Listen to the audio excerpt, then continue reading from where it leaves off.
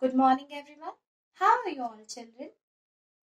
Children, today I'm going to teach you one of your science topic, that is living thing and non-living thing.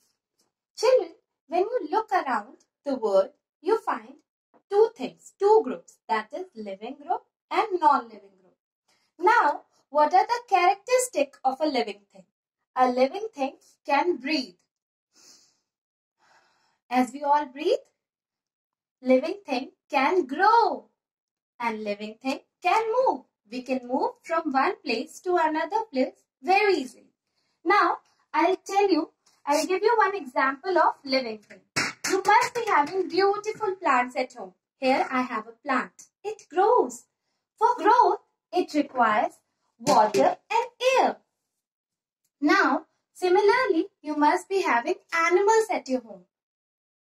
Your pets. Your dog barks. Your dog grows. And it can move freely from one place to another place. Now, I'll tell you about non-living things. Non-living things cannot breathe. They cannot move and they cannot grow.